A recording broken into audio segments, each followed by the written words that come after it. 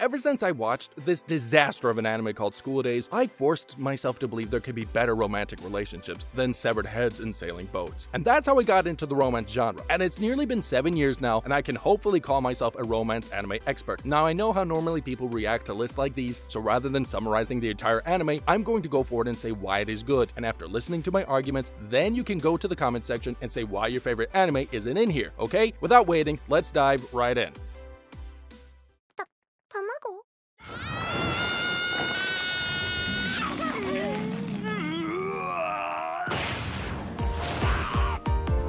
Released in the summer of 2020, this anime brought some fresh tropes into the harem genre. You got 3 girls, 1 bitch, all somehow in love with the main character, who is dumb as stone. I know some decisions of the main character may throw you off, but what I liked about Rent-a-Girlfriend is the way it clearly paved the road for one victor. Even though you know there are other girls, you can already feel who is going to win the game. It was also great to see these girls adopt different personalities and display different traits rather than being a regular tsundere and deri and all that. Overall, Rent-a-Girlfriend was a fun, enjoyable watch in the summer season, and with its tension-filled scenarios and rather playful situations, that always managed to keep me hooked.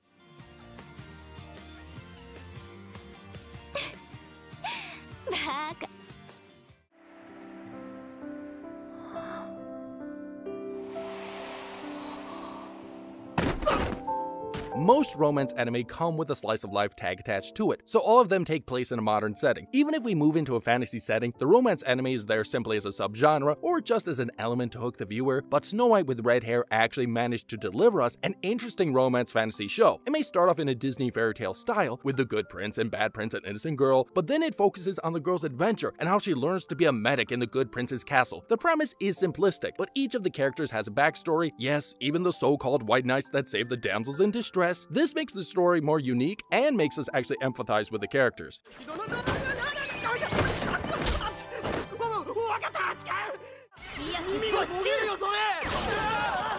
Have you ever put ice into a boiling pot of water? At first, it might dissolve really fast, but then you need to turn off the fire and drop a bucket load of ice, and only then will the pot slowly cool down. Yep, that's the scenario of Maid-sama. A really hot-headed feminist begins a feminist movement inside a school, but also works as a maid to earn a family income. She meets the most badass guy in the school, who likes to lean on corridors, stalk girls, and jump off roofs, and the hot-headed girl slowly cools down, and it shows that tsunderes do warm up when soaked in ice-cold water.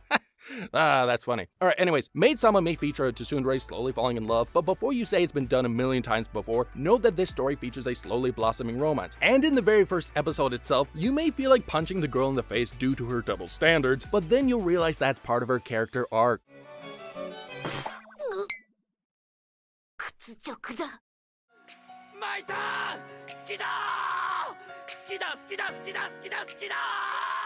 Nope. This show is not about bunny girls, and I'm sure you've heard that a million times before. But going into this, you might expect a funny romance with no serious plot, but then just like me, you'll be surprised by how it handles the social situations of each character, while shining the spotlight on real-world issues. You've got social anxiety, depression, loneliness, trust, and things you might have experienced at least once in your life. To be honest, this should go more into the slice of life category, but there's also the romance of Sakura and his bunny girl, and how the two slowly find they are the perfect match for each other. So yes, it's about a guy solving real-life issues with a girl who is dressed as a bunny girl.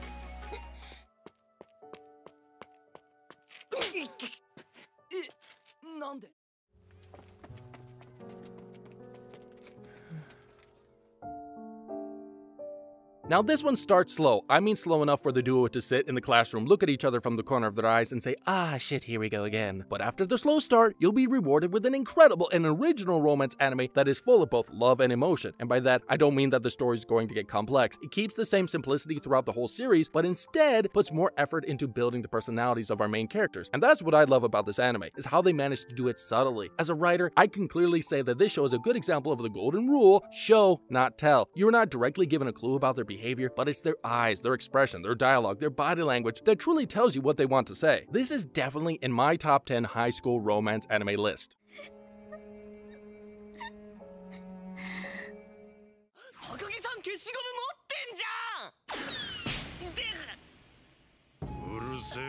All the romance I spoke of until now involves high schoolers, the big guys with big issues. But what about the small guys? The elementary youth where you got butterflies in your stomach every time you met your crush or tried hard figuring out the scientific equation for love. Yes, Teasing Master Takagi-san is about middle schoolers, specifically a shy boy and a bullying girl. Now, what might annoy some of you is the same formula is repeated again and again like your average Scooby-Doo episode. For those of you who don't know, it goes like this. Girl starts bullying boy. Boy thinks of a plan. Boy's plan fails. Girl wins and gives a smug smile. But for me, rather than the annoyance, it was actually pretty funny and lighthearted. This is one of those anime that make you go back to your childhood and reminisce about the things that happened and laugh at your own past. Now, I didn't have a girl like Takagi-san back in my middle school years, but I have plenty of close memories with this anime.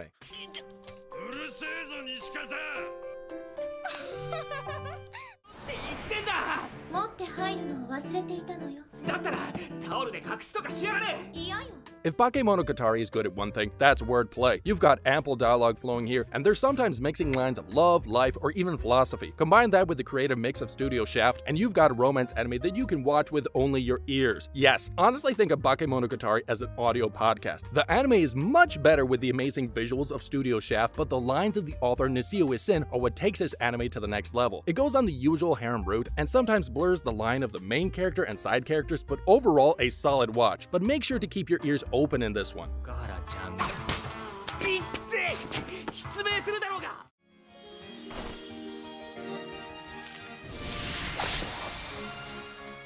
Once again, we have a romance anime without high school. With Takagi-san, we spoke about kids doing kiddie things, so this time it's about college students doing college stuff, but with amnesia. Yes, the main character here has the usual no memory so no personality syndrome, and serves as only a background character in the first 2 to 3 episodes. Events happen around him, but he's numb. But then he proposes to the girl by the 7th episode, and only then his character finally gets the spotlight. The manga of Golden Time is written by the same author who wrote Toradora, so there are clearly some common elements in the two stories. But more than anything, what I liked about Golden Time is the female cast, especially Kuoko and Nana. And by like, I don't mean in terms of waifu material, but liking because of how original and refreshing they are compared to many female anime characters nowadays.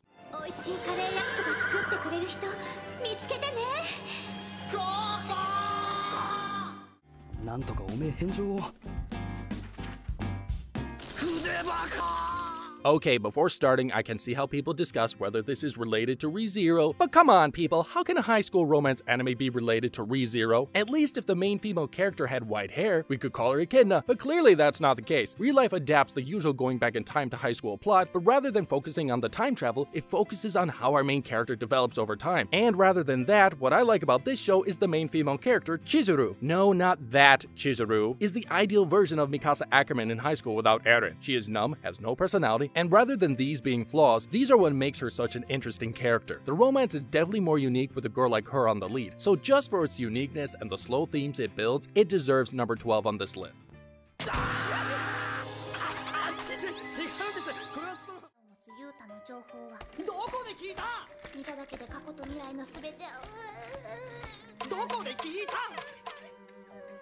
Did you ever have the pain of leaving away your childhood, the problems you get when you slowly start to grow up and mature, and realize you won't be able to enjoy the same things you enjoyed as a child without being called too childish? Love, Chunnibyo, and Other Delusions started off as an anime that gave off laughs simply because of the 8th grade syndrome of characters, but along the way it evolved into something that exposed what it's like to abandon your childhood. And if there's one word you can associate it with, it's cute. Trust me, you can feel really wholesome after watching this anime.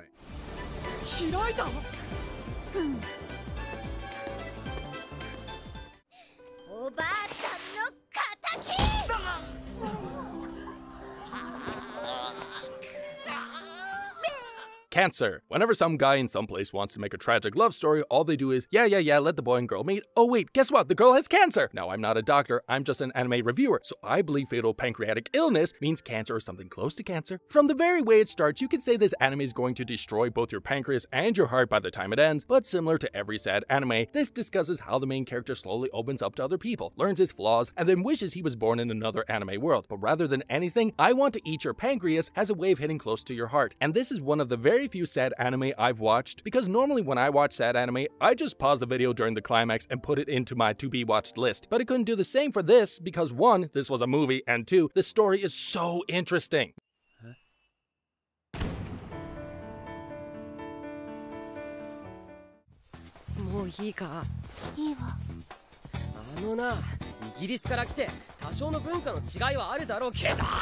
Now I know we all love silent girls. Why? Because they're the complete opposite to tsunderes. Instead of screaming and acting like they are on a 4-year-long period, these girls are more like the background characters, but at the same time, you know the story is focused on them, and this is why it is so refreshing to see them develop over time. In this case, it is Mashiro Shina, a manga artist who is also silent, doesn't know social rules, doesn't give a damn about what happens around her, and more than anything likes to keep her mouth shut. The story is about how each of these characters comes out of their shells and changes their own lives, as well as the lives of the people around them. It's a story of change, a story of character development, and a romance anime with a slowly budding romance that takes time until it ends in a satisfying yet longing conclusion. And before anyone says it, Shina is the best girl.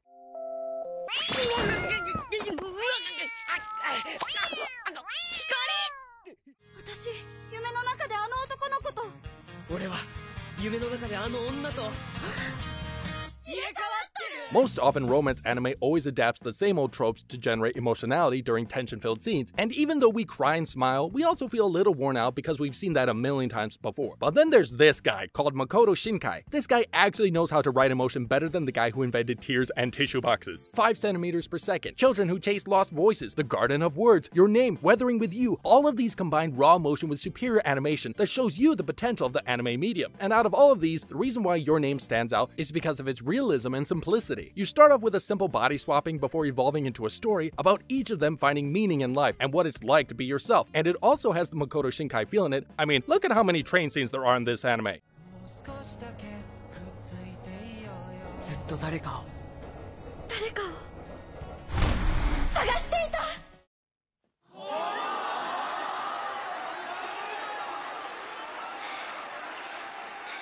This anime has struck so close to my heart because every time I see a violin, I feel like smashing a piano. In terms of both themes and tone, this is very similar to I Want to Eat Your Pancreas, but this time they don't tell it's going to have a sad ending. And before you say I spoiled you the story, let me tell you soon, you're going to thank me for telling this has a sad ending. Because when your line April makes you cry, it makes you cry so hard your parents think you need some sort of heart surgery. It does this by carefully developing the characters, making them likable, making the relationships more real and interesting, and then finally breaking them all down in front of your eyes. And when the end credits starts playing, you remember these small moments between the two characters and how much it meant to both of them. Then you start crying again.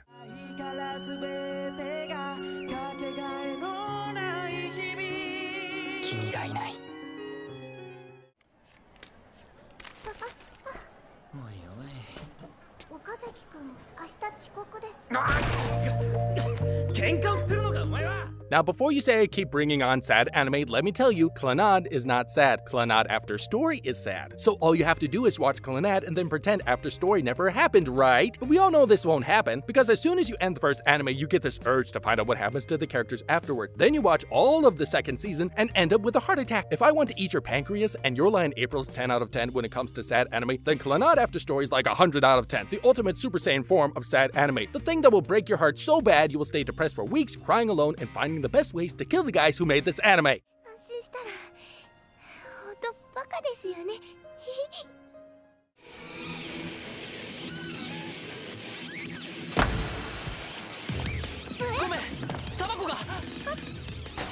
So after all that sadness, let's move into a more lighthearted one. Horimiya is about 2 people with secret personalities trying to bond together. At least that's what the synopsis said, but the reason why I liked this anime is because of how simple their relationship is. The secret personalities are only a cause to start the relationship, but there on fourth, it really appears as a major cause to alter the story. But this romance anime is the definition of being simple. Instead of the two taking one goddamn season to confess to each other, they do it by the 4th episode. And our main character, being a genius, does the confession while the girl's asleep on the bed, and then leaves like nothing happened, and then later on says it again. I know, right? This guy's a true genius. This way the girl's left confused, and she realizes that rather than dragging this on for the rest of the season with unwanted problems and social differences, I should say I like him right here and now. There you go! Simple and mature, easily in my top 5 favorite romance anime.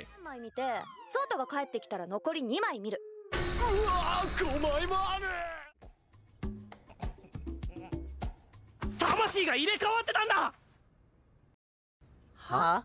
Swapping bodies, again, but this time instead of 2, there are 5 of them, and it involves an alien. Kokoro Connect is one of the most original and daring premises I've ever seen. Each of the female characters except for the sweet Inaban were sourced to some type of archetype, and the male character seems to have no depth. But then it brings in this alien body swapping mechanic and uses it to put us in the shoes of each of these characters. Through this, we get to learn why the blonde guy chases the blonde girl, and why this blonde girl is insecure about relationships. Why Inaban acts like a leader at times, and then like a tsundere. Why this guy seems to get all the girls while still having the face of every generic main character in the anime, and what it's like to be the fifth wheel. Rather than a romance anime, this is like a self-study, but this also helps us understand the basis of the romantic relationships. And Inaban is best girl, no arguments.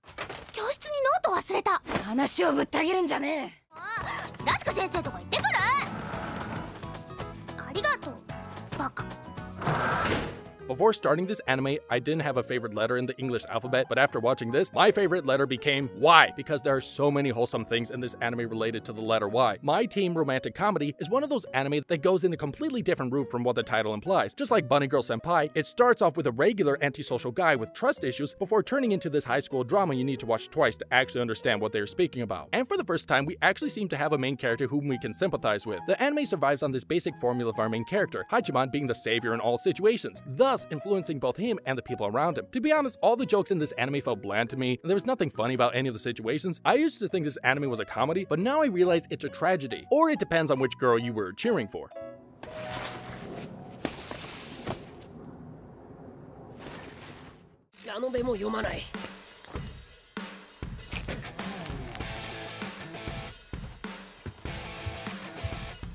For those of you who have watched a few of my other anime compilation videos, know I'm a sucker for saekano. I feature as #1 on many lists, even when the first season looks like something made by a divorced housewife who started smoking weed. In the first season, the characters were just 2D, and it's pretty ironic since the goal of them is to make a 2D game. And they always refer to the main girl as a 2D girl. But the real things start hitting in the second season. Each of these characters get their own arcs, it builds up tension, more interesting events happen, the main girl finally gets focus, and then comes Saekano's finale. This movie hits your heart faster than Godzilla hits King Kong because it wraps all the emotion, character moments, and tension gathered in the last 2 seasons and then smashes it all into your brain. It slaps your face until you begin to admit Megumi Kato is a goddess, and you should start your own religion around her. A 100 out of 10 anime.